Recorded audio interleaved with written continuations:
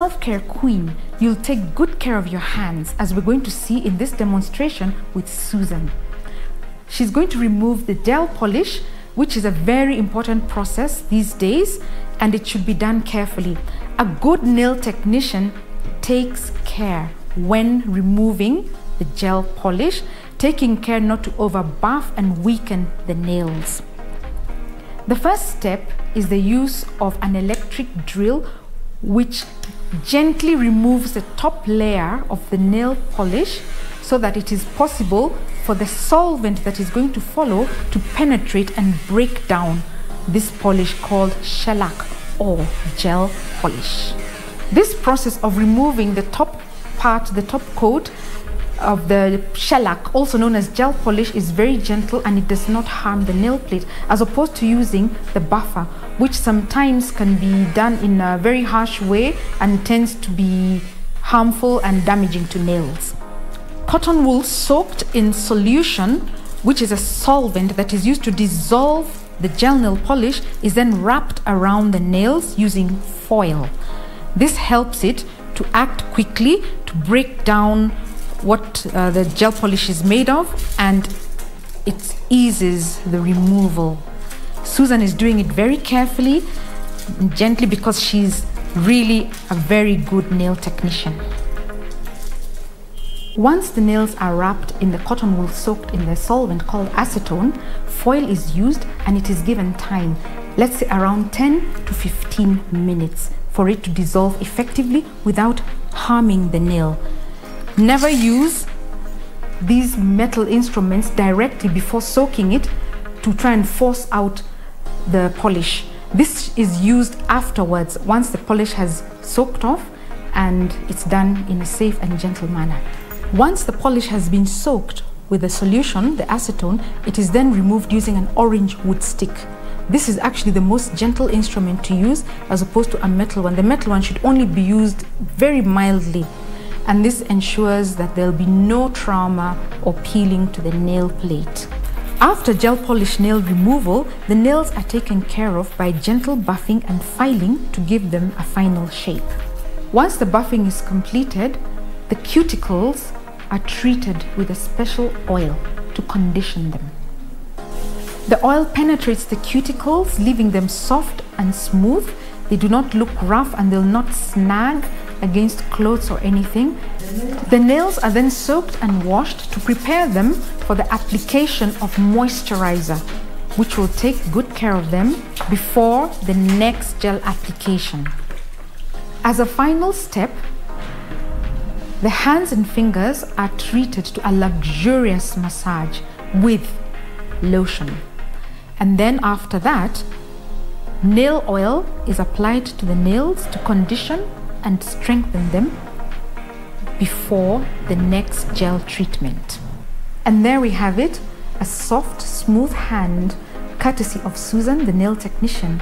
And this is what self-care is all about. Remember, take a break between application of gel polishes so that your nails will have time to recover. This has been Self-Care Tips.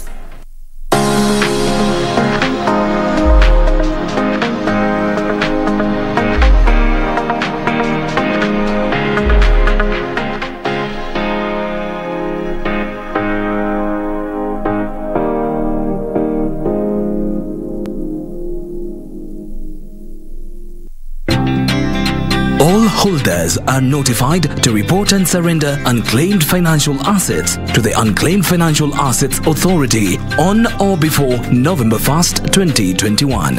It is now easier to report and surrender. Visit www.holders.ufaa.go.ke and get started.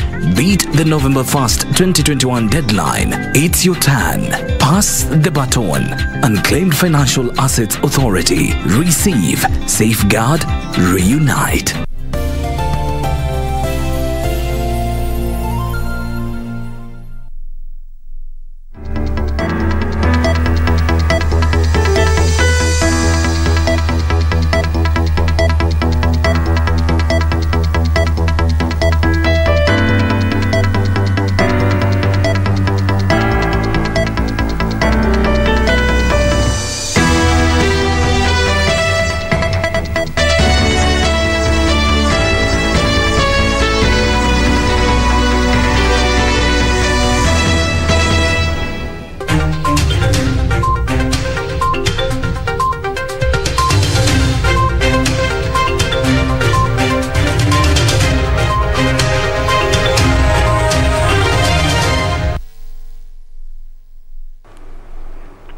Good evening, welcome to Prime Edition. I am Cynthia Nyamai. Now, at any time now, the president is expected to go live from State House, from actually White House in Washington with Biden. We do have that coverage for you. And also in sports, we are following up a story for you where the Kenya Athletics has decided to defer some of its events in honor of Agnes Tirop, who has found murdered in her home. And in business, more on Tax 101. We will be telling you a little bit more on tax disclosure. This is a packed evening, so let's begin after the highlights.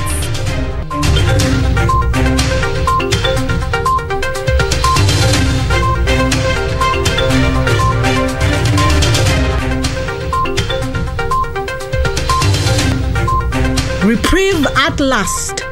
Petrol and diesel prices down by 5 shillings following a month of uproar by Kenyans. Not just yet. High Court stops rollout of Huduma number cards, citing data privacy issues.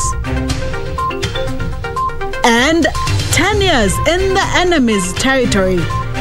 Kenya Defense Forces turning around their lives in Somalia.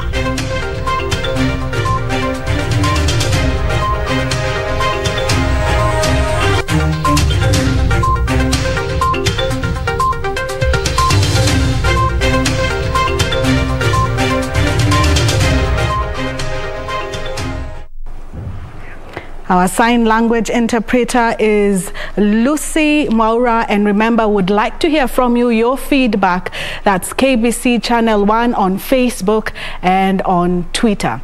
Now, the Energy Petroleum Regulatory Authority has revised downward the price of fuel in the latest price review. The prices of super petrol and diesel are down by 5 shillings, while kerosene will be cheaper by 7 shillings and 28 cents. The new prices come at a time when the authority is in the spotlight due to expensive fuel that has pushed up the cost of living. The government has today heeded Kenyans' call to reduce pump prices despite the sharp spike in global crude oil prices. Consumers will from midnight pay less for petrol, diesel and kerosene after the Energy Petroleum Regulatory Authority reviewed downwards the pump prices. A litre of super petrol and diesel drops by 5 shillings, while kerosene will be cheaper by 7 shillings and 28 cents for the next 1 month. IPRA says the average landed cost for super petrol increased by 1.71%, diesel by 3.10%, while kerosene decreased by 4.11%. The energy regulator says the prices are inclusive of the 8% VAT. In Nairobi, a litre of super petrol will retail at 129 shillings and 72 cents, diesel 110 shillings and 60 cents, while kerosene will retail at 110 shillings and 54 cents. Fuel will be most expensive in Mandera, where a litre of super petrol, diesel and kerosene will be sold at 142 shillings and 75 cents, 123 shillings and 64 cents and 116 shillings and 58 cents respectively. Fuel will be cheapest in Mombasa, where a litre of super petrol will retail at 127 shillings and 46 cents, diesel 108 shillings and 36 cents, while kerosene will retail at 101 shillings and 29 cents. Caroline Jenga for Prime Edition. Now to Scales of Justice, where the High Court has declared the rollout of Huduma number cards by the government as illegal. The court nullified the issuance of the cards on grounds that data protection impact assessment was not undertaken. Justice Jairus Nga noted that the rights to privacy are guaranteed in the Constitution and cannot be short-circuited.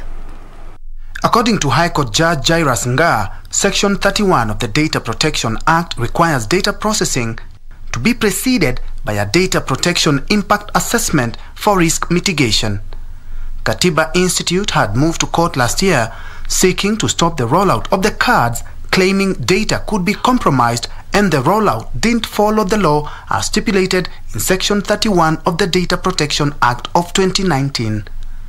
While announcing the rollout on November 18, 2019, ICT Cabinet Secretary Joe Musheru said the card would be the primary source of data on citizens and foreigners in the country. For Prime Edition, I'm Ben Troinjue. Now, the government has vowed to use all available machinery to ensure no life is lost due to the biting drought in the north. Defense Cabinet Secretary Eugene Wamalwa, who was also handing over the devolution docket to Charles Keter, says the government has developed modalities to ensure those affected by the vagaries of weather are assisted.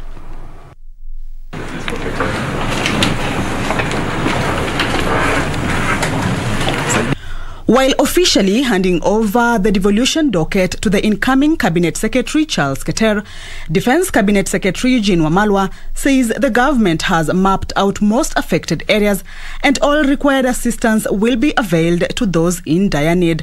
As the national government is doing the Red Cross, we also are partnering in water tracking. We thank our EU partners. As we speak, through NDMA, they have also released 500 million. This is helping in water tracking and livestock feeds. Wamalwa says currently 23 counties are facing drought and that the government was doing everything possible to address the crisis. His Excellency the President directed resources to be deployed.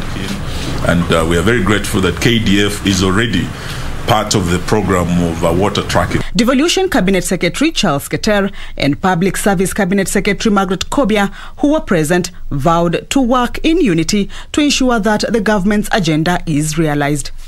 I promise to continue with that spirit. Let's work together. And I'll be ready to learn within the shortest time possible.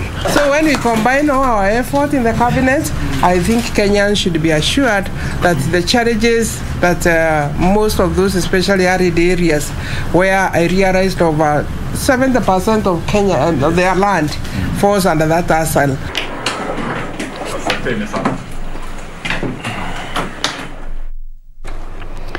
Parents have been warned against giving their children unlimited access to electronic gadgets. According to the Ministry of Health, uncontrolled use of gadgets such as tablets, mobile phones and computers by children leads to short-sightedness. Every second Thursday of October, the world commemorates Sight Day to sensitize the public on vision impairment and prevention of avoidable blindness. The Ministry of Health says about 7.5 million people in Kenya have eye diseases and conditions. It is unfortunate that out of this large burden of eye disease, only about 20% are able to access eye care services. An emerging issue in the use of technology, with eye specialists warning against excess use of electronic gadgets by children. We know clearly that this has been associated with short-sightedness later on.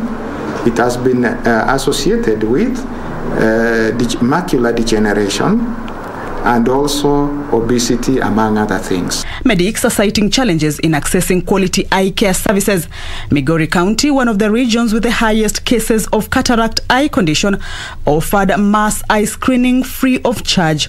Like if we can look at all patients visiting outpatient in 2018, 65% of them are diagnosed to have eye conditions. When you look at 2019, it rose to around 72%. So far, cataract surgery is available in every county as the government commits to improving healthcare. Kamche Menza for Prime Edition. Now back to politics, where former Prime Minister Raila Odinga is promising an economic revolution should he ascend to power in 2022. Raila, who was in Lodwar, Turkana County, says his top priority, if elected, will be to revive collapsed industries and make Kenya a manufacturing economy to create wealth and employment. He said his policies will center on agriculture production to end perennial drought and make the country country food sufficient. On corruption, the opposition leader said his administration will help seal loopholes used to loop public funds. Gari imeanza balodwa ya kwenda State House. Sasa sisi Waturkana lazima tuwe gangari. Hakuna chakula. Kila mara wanahangaika, wanaleta ati ile relief food ya kugawia watu ili hapa na pale. Tunasema kuna njia nyingine ya kufanya hiyo. Hiyo pesa ikiwa kama iko kwa hazina ya serikali, tunaweza kutoa zaidi ya hata 6,000 hiyo. Mimi nasema hiyo pesa iko kwa mfuko ya watu binafsi, iko pale ambapo nitakana iwe. Tutahakikisha kwamba tumeziba hizo mianya pale ambapo hao watu wanaiba pesa yao. Still in politics, Deputy President William Ruto is urging Kenyans to stop ethnic-based groupings and embrace political parties with a national outlook. Ruto, who was in Taita Taveta, said Kenyans should elect leaders with admirable development track records and who have the country's interest at heart. He said when he supported former Prime Minister Raila Odinga in 2007 and President Uhuru Kenyatta in 2002 and 2013 and 2017, he was a good man, wondering why the same people who embraced him when he supported them have ganged up against him. Ruto said the hustler movement that was now popular among Kenyans has created panic, forcing some leaders to form tribal groupings with the intention of fighting him ahead of 2022. Wale waliovunja chama ya Jubilee walikuwa wanataka kuturudisha ati kwa vyama ya kikabila na migawanyiko na chuki. Tukawaambia haturudi kwa vyama ya kikabila. Kwa sababu mmevunja Jubilee, tutaanzisha chama ingine ya kuunganisha Wakenya wote. Na ndio tumeweka chama ya UDA ya kuunganisha Wakenya wote na kupanga vile biashara ya kila mtu itaheshimika na vile tutatembea wote kama Wakenya. Na wauliza watu wa Voi, mnataka tuende kwa siasa ya kugawanyana kwa makabila ama mnataka siasa ya kuungana?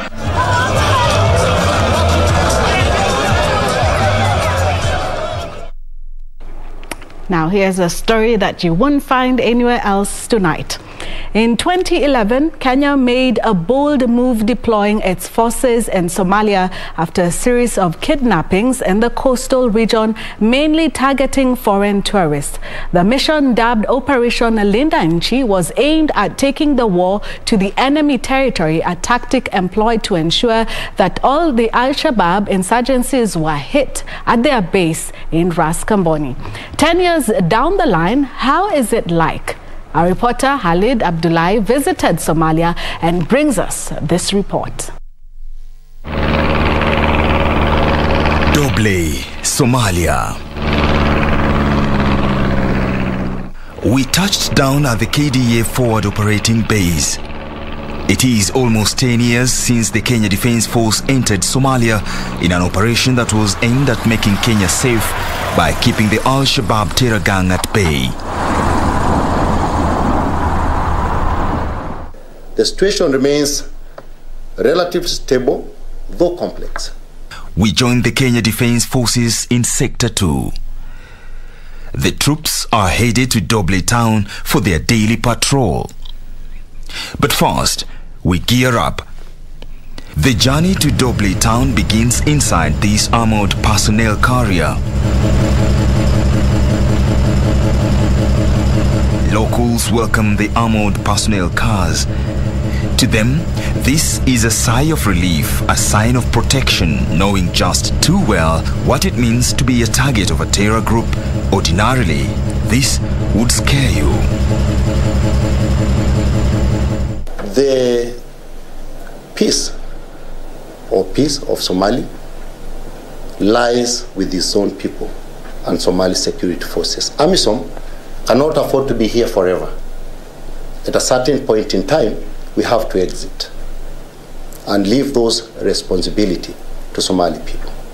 The troops make a stop at a local hospital to donate milk dispensers to a local women group. In the last year, they have trained some midwives.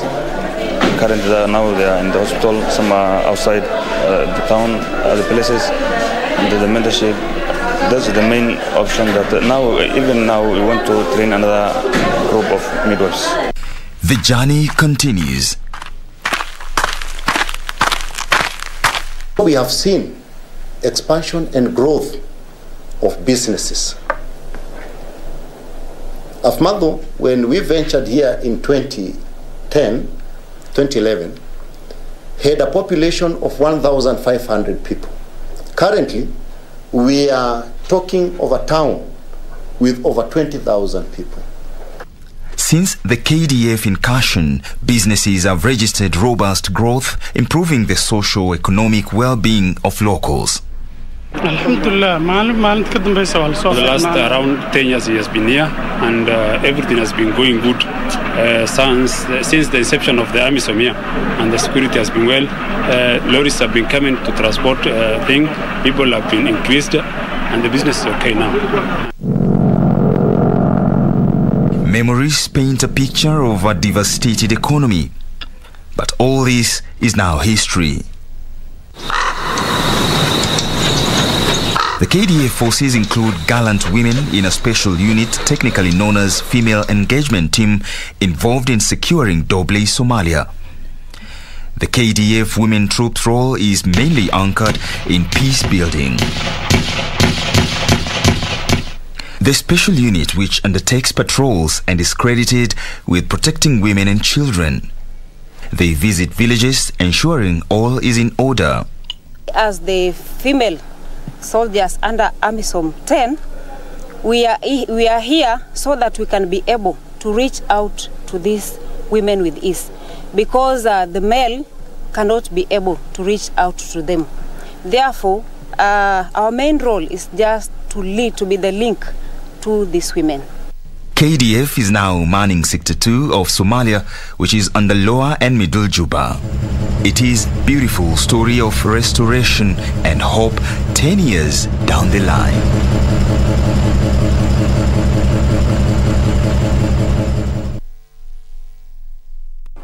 Indeed, beautiful story of hope and restoration all the way from Somalia. Just a comment here from Samson Ayera saying that he's watching all the way in North Carolina. Thank you so much, Carolina. Thank you so much, Samson, and for all your feedback. Let us know what stories you would like us to cover for you. You can send in your messages on KBC Channel 1. That's at KBC Channel 1 on Facebook and Twitter. We will be taking a short break, but when we come back, we have all the business stories for you.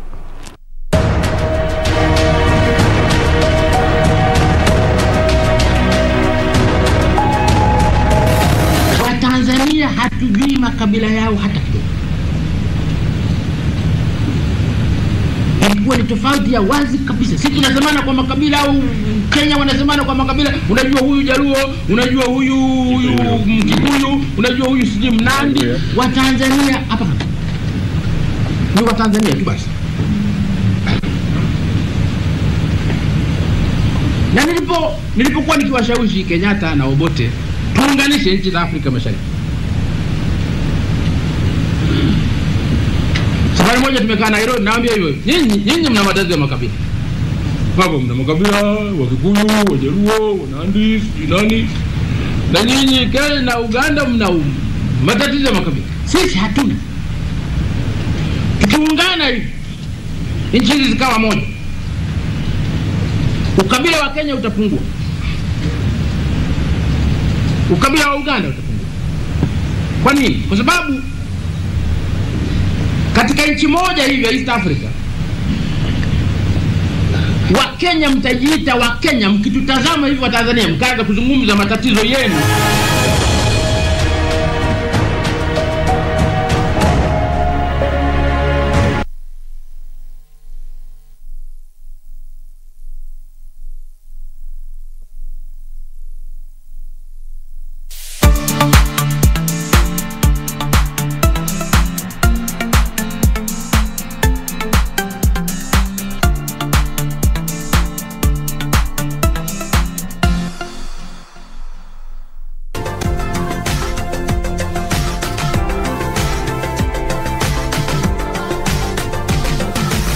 Speaking fluently comes easily for most of us. However, it can be a challenge to some. Stammering is a speech disorder.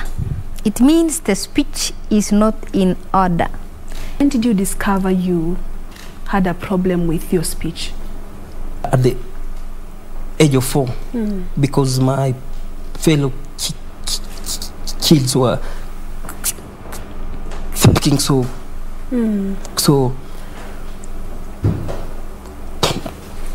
fluent. What needs to be addressed, like he's talking about? Giving information to the teachers. Most teachers have no idea that this is a case of stammering. So if they are made aware, they will be handled differently.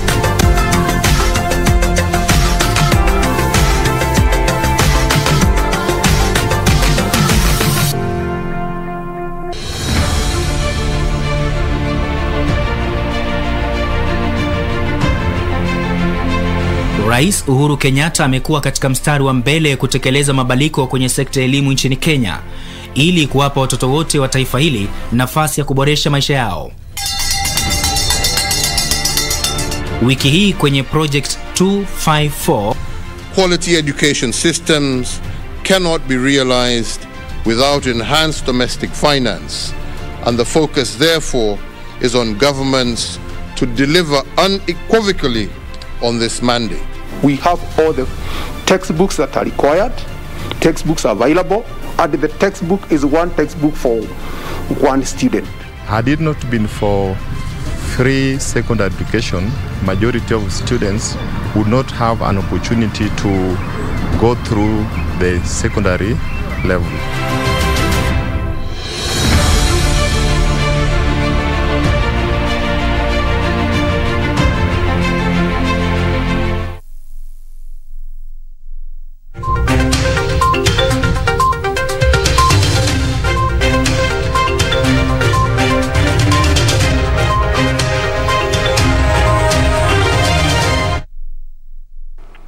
Welcome back. Now, we do want to take you all the way to Makueni and find out more about the by-elections. Edward is standing by. Edward Kabasa, can you hear me? Edward Kabasa, if you could just give us Good a evening, highlight Cynthia. of the today's by-election event, in this constituency, the Ngo Masumba by-election, closed at 5, and thereafter the vote counting got underway.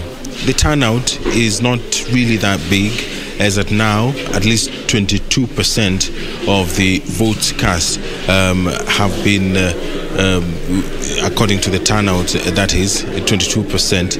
It had been billed as perhaps one of the hotly contested ward by-elections, especially in this region. The Wiper Party, which was holding this seat, was trying to retain it, and of course the candidate was facing two other candidates, one from the United Democratic Alliance UDA and the other one an independent candidate by the name Timothy Maneno.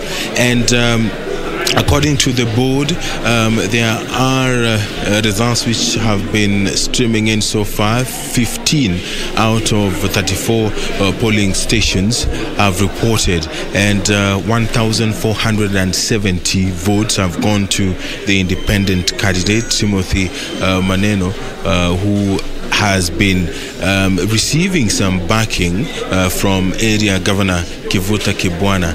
The UDA candidate Daniel Kivuva is following him by 852 votes, and distant third is the Wiper Party candidate with 484. The results are still trickling in. This is just 15. This is just 15 polling stations reporting out of 34 polling stations. It is a huge ward, and we do expect that perhaps in the next 2 hours or so, this exercise shall have been concluded. Just outside, there are returning officers who are waiting for their turn to report to the tallying center, and those results will be announced. We haven't seen the contestants yet, but we have seen a number of agents coming in to at least oversee this process, but we hope that they're going to be here. We also are expecting Makueni County Governor Kivutha Kibwana, whose candidate is faring on very well, is in a very comfortable lead. If at all the results will keep trickling in, and what we are seeing in terms of the difference, if it is going to maintain that particular lead, then perhaps his supporters will be comfortable that they will be electing a new member of the county assembly.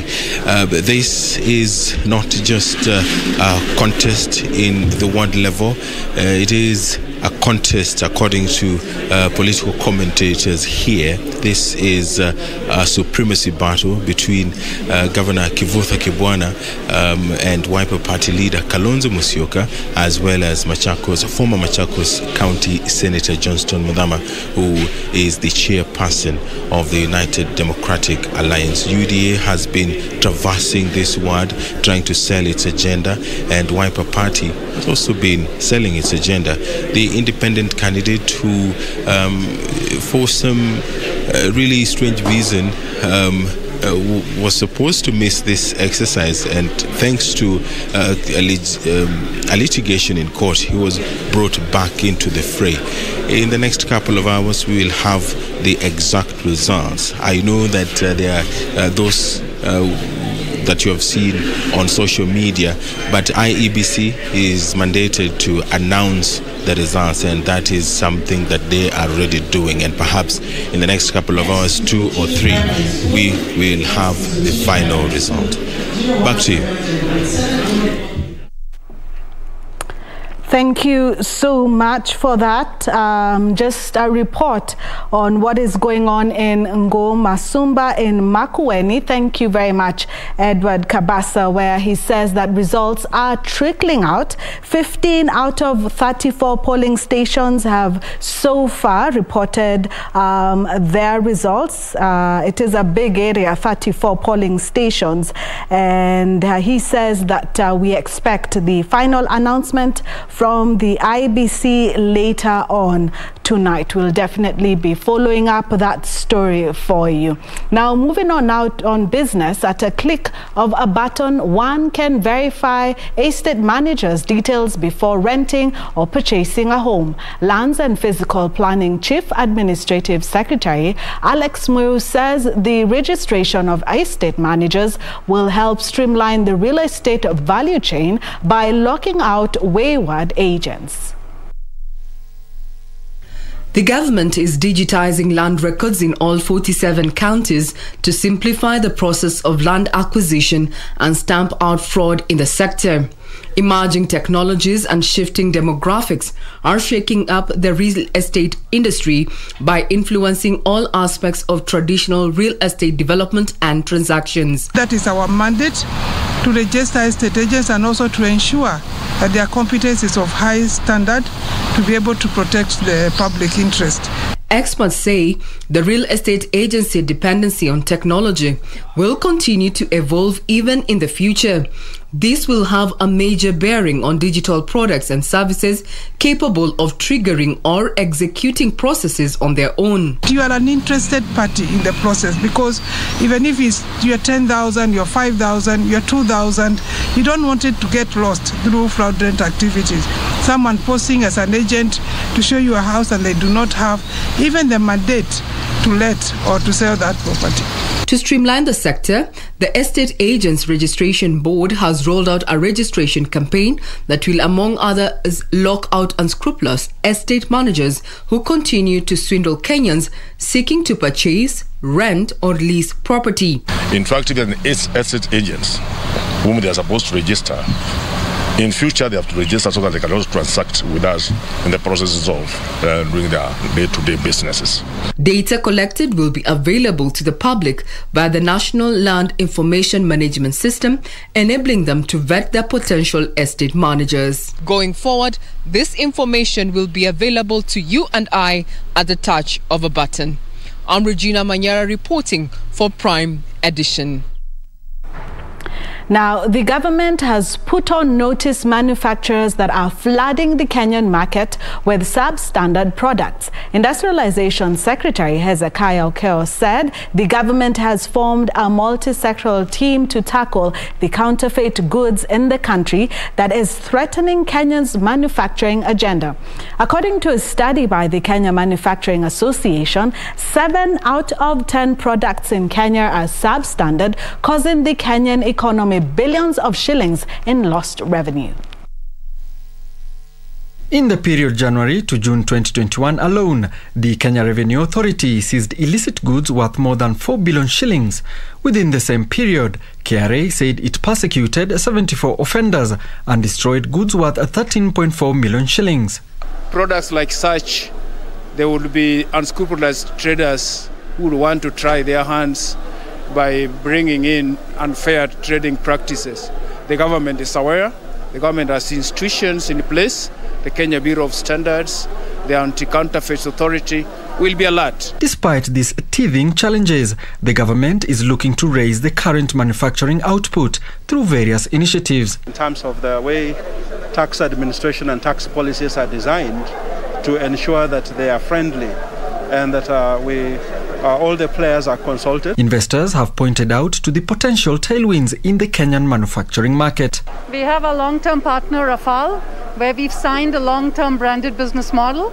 We're looking at locally blending so that we have products that are reliably available using Chevron technology and meeting Chevron product requirements from a quality standard standpoint. We will be now also starting the manufacturing as Rashna just informed. Today, oil and petroleum dealer Caltex has launched a manufacturing and blending hub in Kenya to feed the local and the regional markets. Alana Oko, Prime Edition. Thank you, Alan, for that story. Now, motorcycles and three-wheeled vehicles are a popular mode of transport in many countries. It is estimated that there are 270 million motorcycles on the road today in Kenya. Discussions around electric motorcycles is fast gaining currency. Our reporter Hebak Said tells us why electric motorcycles are the future of the two-wheeled bikes and why they are likely to dominate Kenyan roads in the future.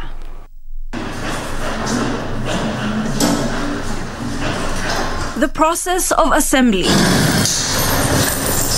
Joshua Kamau, an electric engineer at Fika Mobility, is at work making the next electric motorcycle that will grace many Kenyan streets. Kamau takes us through the 4 stages of an electric motorcycle that will bring to life a zero-emission vehicle. At the warehouse based in the heart of Ruiru, not a drop of petroleum on the ground. He says the whole machine is run on neatly arranged cables, connecting the motor and the battery to the rest of the motorcycle. Fika, a Swahili word meaning to arrive, is ironically a sign for the pollution-free future Kenya aspires to reach by 2030. The company's CEO and co-founder Rishi Kohli says his passion for sustainable vehicles motivated him to start the company. We wanted to bring a business for sustainable transport, and we saw the border industry as one to penetrate. So we began researching this about 2 years ago, and we looked at electric mobility and electrifying borders as the way forward. So it's commonly used by most of the people, especially ukienda mahali unaanza mumefika. So we decided to use the word fika. He says the company's edge is their smart battery technology and an interchangeable battery solution. I know that the fuel cost is going up every day by day. We know that the electrical motorcycles will be much more better in Kenya. The electric motorcycles run for an average of 120 kilometers on a full battery charge depending on various factors.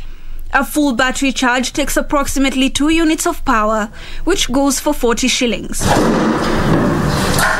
Compared to a fossil fuel-run motorcycle, e-bikes allows riders to save up to 60% on fuel costs. We also have a handful of bikes with direct border consumers. So in total, we have about 20 plus bikes with 4 battery swapping stations. In the next 2 months, we'll be rolling out another 100 to 150 bikes and up to about 20 to 25 swapping stations across Nairobi. The motorcycle retails at an average cost of 147,000 Kenyan shillings per unit. So far, the company leases its motorcycles to various logistic and transportation companies, such as Uber and Azara Logistics Limited.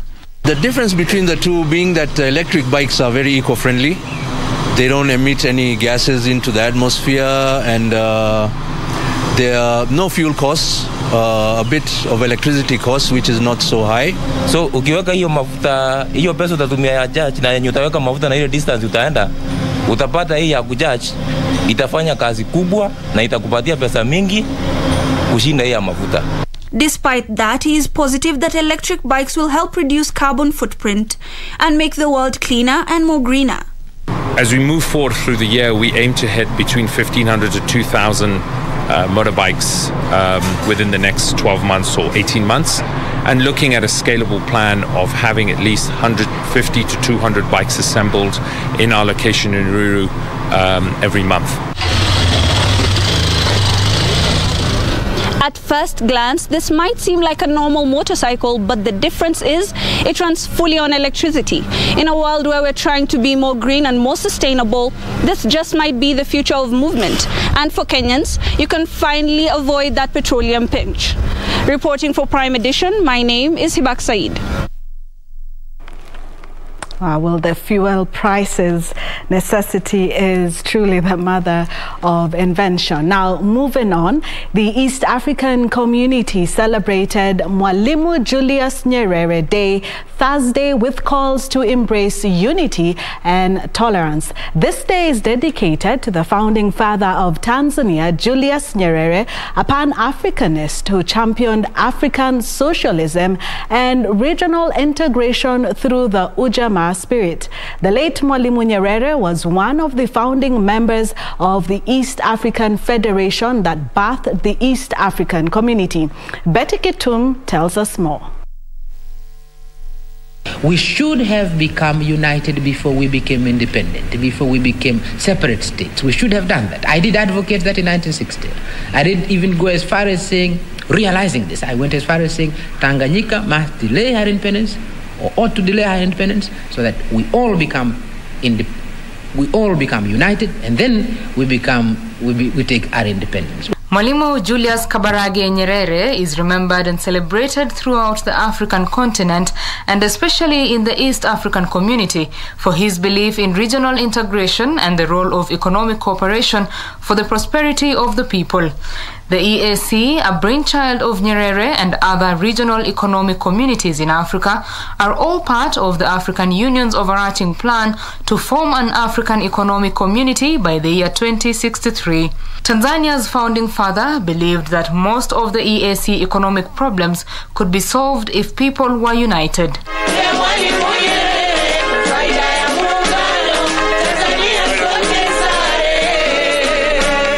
The celebrations held in Tanzania, led by the nation's President Samia Suluhu, saw Nyerere's fundamental principles remembered and lauded as the building blocks of a successful economy. Leo sote tunawajibika kuyakumbuka mema yaliyofanywa na baba wa taifa Mwalimu Julius Kambarage Nyerere na urithi aliotuachia. Mwalimu Nyerere alikuwa kiongozi bora asiyependa kuwabagua watu kwa sababu yoyote ile, iwe dini, kabila, kipato, maumbile, itikadi au hata utaifa wa mtu. Julius Nyerere offered in 1960 to delay the imminent independence of Tanganyika due in 1961 in order for all the East African territories to achieve independence together as a federation. Although plans for the federation fell through, the groundwork was laid for what was to become the East African community. The work of the EAC is guided by its treaty, which established the community. It was signed on 30th November 1999 and entered into force on 7th July 2000, following its ratification by the original three partner states, Kenya, Tanzania, and Uganda. Rwanda and Burundi joined the EAC in 2007, with South Sudan, the latest entrant, becoming a full member in 2016. And today, the EAC is one of the most integrated blocs in the world, where intra-regional trade stands at almost 60%, from 400 billion shillings when the Common Market Protocol was launched in 2010 to over 620 billion shillings in 2020. Betty Kiptum, Prime Edition.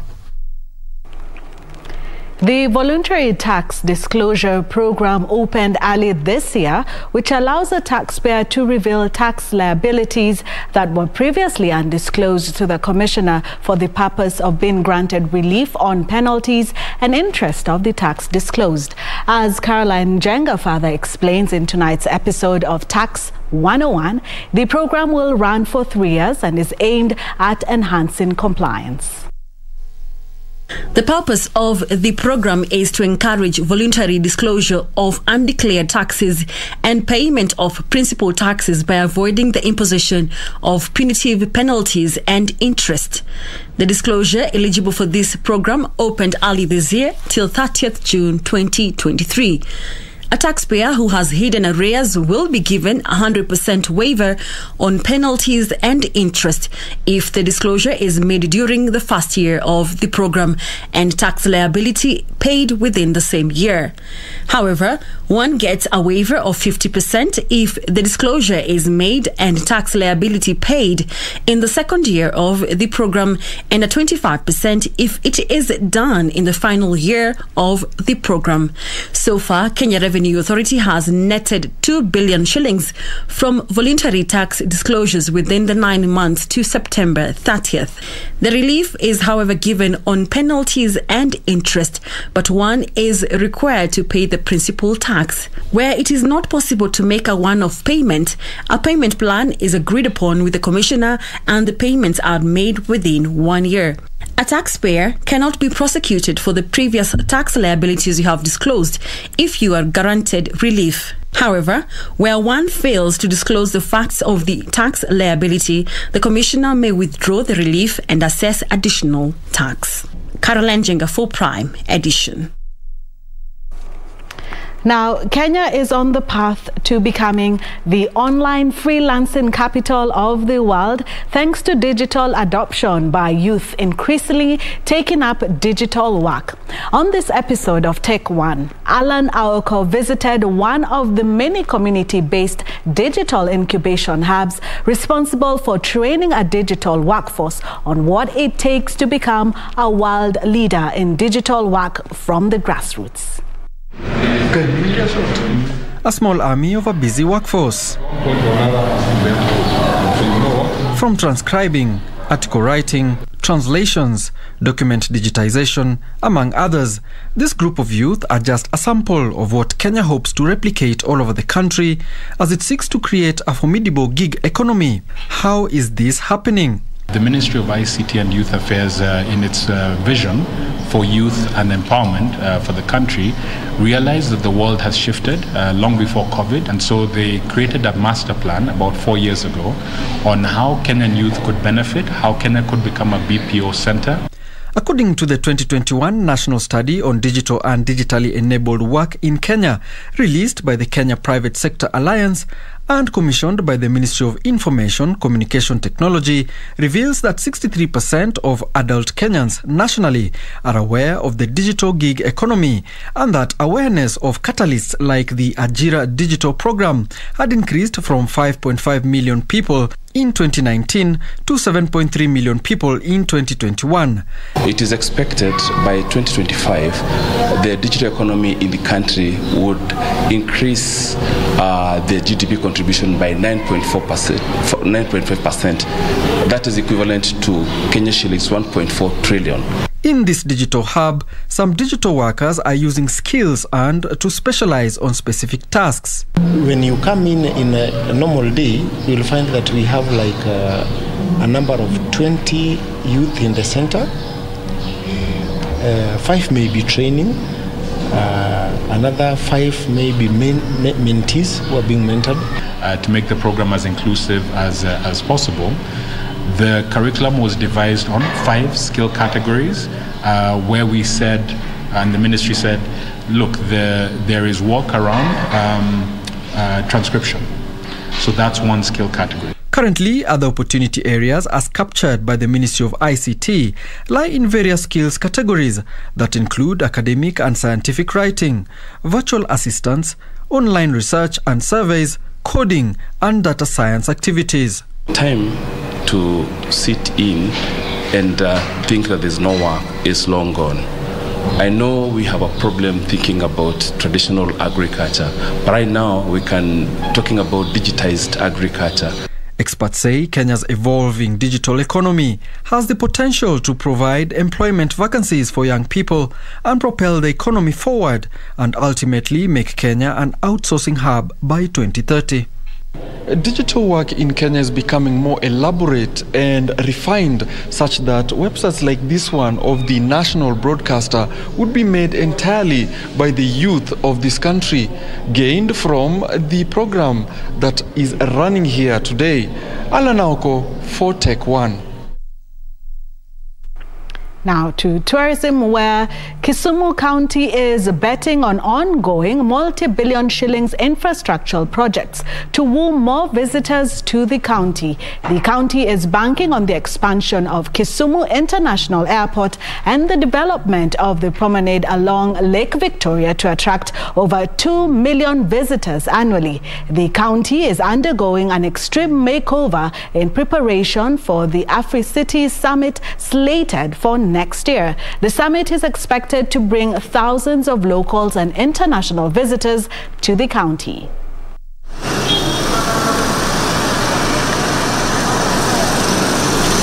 Kisumu, which is Kenya's third largest urban center, is a construction zone literally.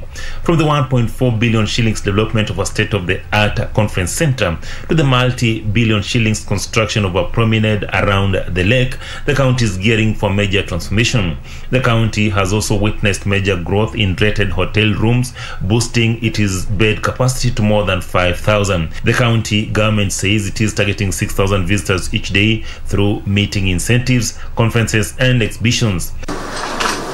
We're still saying it is the COVID period, so it's important that people get vaccinated. There'll soon be a time when you will not be allowed into hotels unless you show that you're vaccinated, etc. Those things are coming, so please make sure your staff and yourselves are fully vaccinated. Currently, the county attracts slightly more than 3,000 visitors each day, way below the 6,000 mark experienced before the onset of the corona pandemic.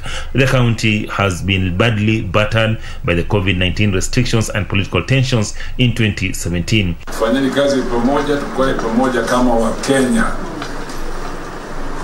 bila ubaguzi wala ukabila, kwa sababu Msomali ni Mkenya, ama sivyo?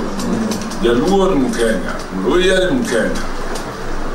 Tukifanya kazi pamoja kama wa Kenya, tukipiga kura kama wa Kenya, tukiweka rasilimali hapa Kisumu kama wa Kenya, tutakuwa na maendeleo, ama sivyo? Already the port of Kisumu is undergoing massive refurbishment, which is expected to open up transport along the lake corridors. Kenya Airport Authority is also expanding the Kisumu International Airport, which has witnessed a surge in the numbers of flights to the aviation hub. I know that I'm doing well because when somebody rings and says, I want to introduce an extra flight into Kisumu because the demand is so much, I get excited. So now there are 4 coming in every single day into Kisumu. Then you have Renegade. Then I have Renegade who are saying, I need to introduce a midday flight. And they've started slowly by introducing weekend midday flights. That shows me there's business coming in and business going on. So we know we're doing all right. A 6,000-seater convention center is currently under construction in preparation of the 9th edition of the Afri-City Summit in May 2022. The city center is also undergoing a major facelift that has seen the development and refurbishment of new roads, walkways, among other amenities. The city has also witnessed investment in hotels that have boosted bed capacity in the county. Achola Simon, Kisumu County. That's all the time we had for business news today. Sports is coming up shortly with Karen Kibet.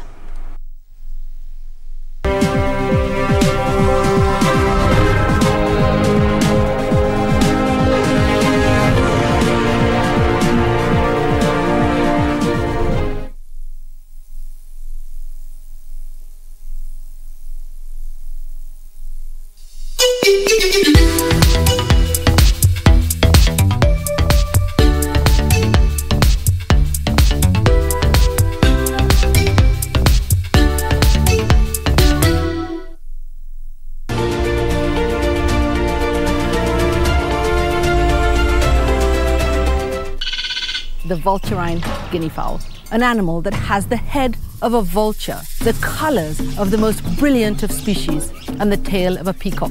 What I love most about the birds is their behavior, their calls, how the males attract the females. It's very fascinating. We are still studying the reason why anybody in the group can initiate movement and all the rest will follow. This is Wildlife Warriors, and I'm Paula Kahumbi.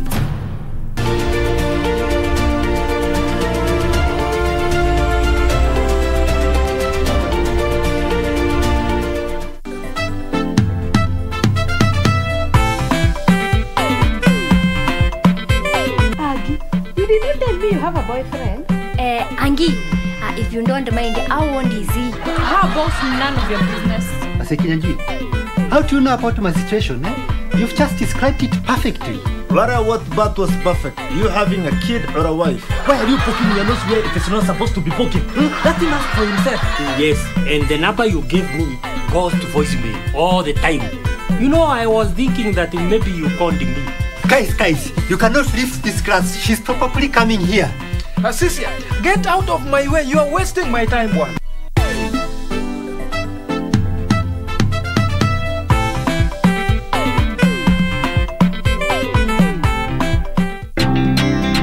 All holders are notified to report and surrender unclaimed financial assets to the Unclaimed Financial Assets Authority on or before November 1st, 2021. It is now easier to report and surrender. Visit www.holders.ufaa.go.ke and get started.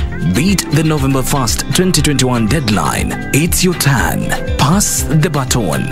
Unclaimed Financial Assets Authority. Receive, safeguard, reunite.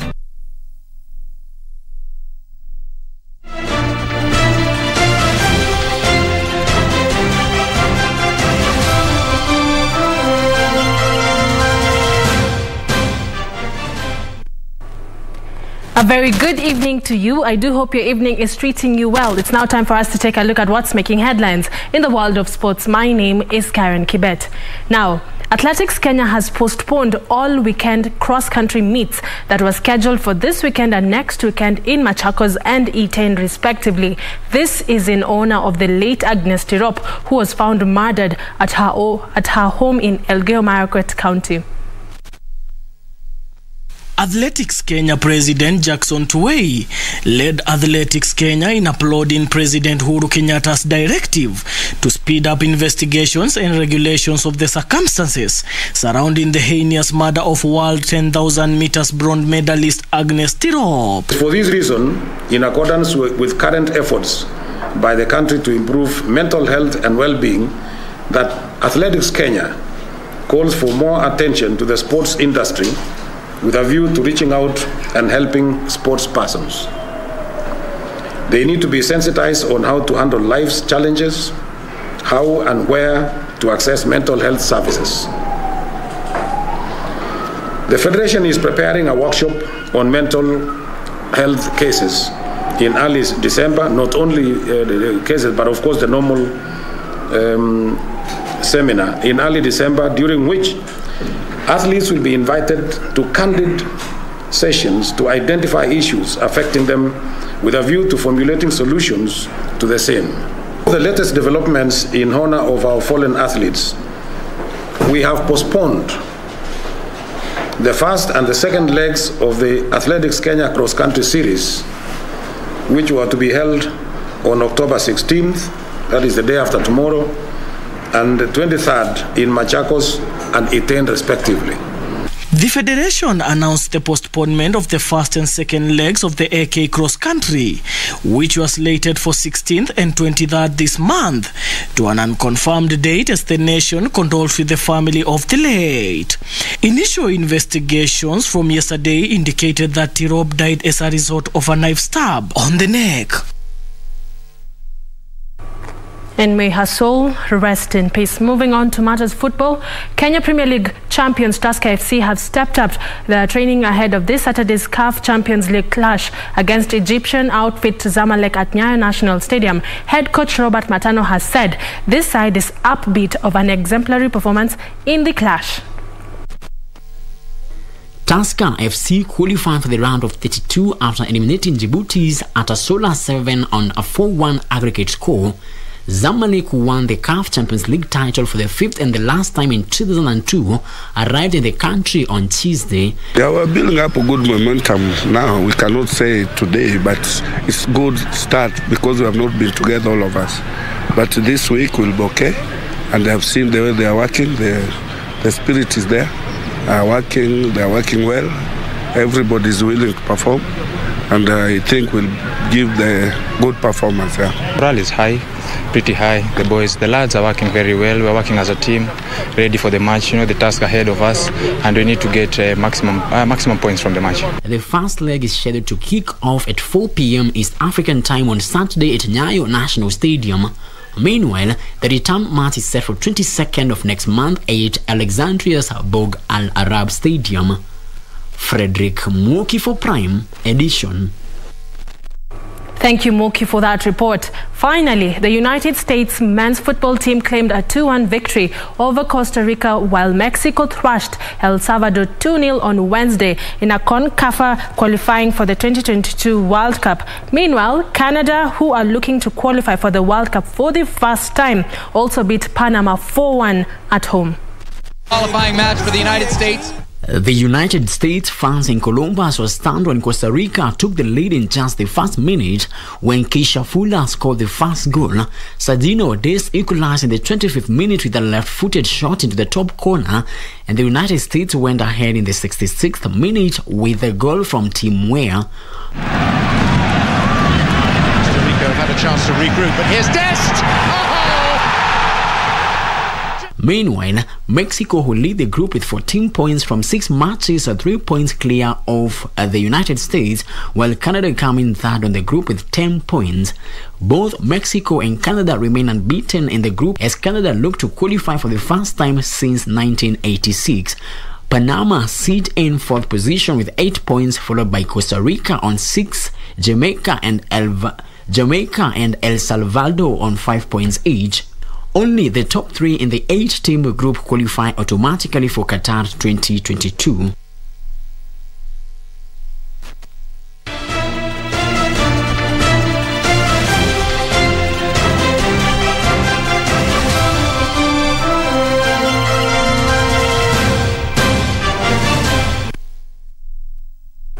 And that's your sports. That's all we had for you right here at the KBC Sports desk. Let's do this all over again tomorrow, same time, same place. Do have yourself a lovely evening. My name is Karen Kibet, but the broadcast is not yet over, as I do hand you back to Cynthia Nyamai.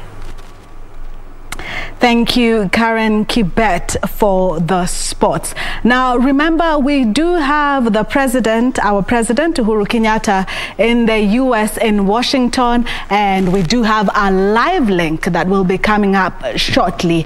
And also remember, you can continue to send in our comments. We do have actually a comment from Sylvia Mweni, who says that she's been watching from the coast, and the story on electronic bicycles or motorcycles was interesting. She would like more details. Remember, if you want more details on our stories, you can check out our website, KBC Channel 1, and also more details on our digital pages on Facebook and also Twitter. That's it for tonight. We wish you a good night. The live link from Washington, D.C. with President Uhuru Kenyatta coming up shortly.